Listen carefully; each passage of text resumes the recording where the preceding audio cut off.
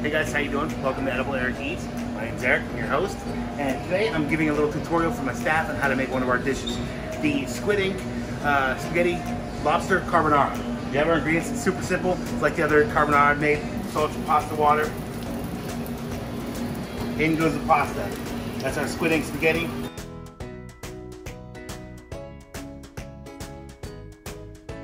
A little bit of bacon, about an ounce or so of bacon.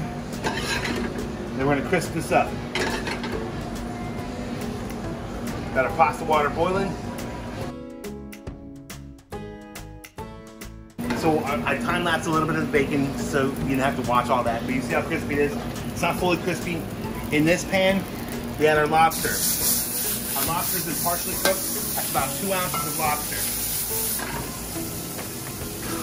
Turn that off, because look, bacon's crispy. Now we're just gonna wait for our pasta to finish cooking. We don't want to overcook lobster. Nobody likes rubbery lobster. Pasta's cooked. We're gonna take it, add a little bit of pasta water to that. Boom, right in there. Toss this, and then this is gonna go right into our sauce mix. This is about 2 ounces of eggs and about an ounce of cheese. Boom, right in, and stir, and stir, and stir.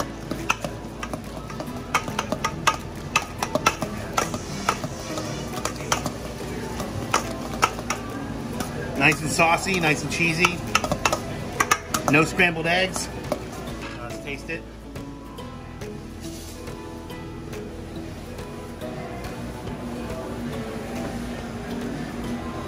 Little pinch of salt. Now we're gonna plate.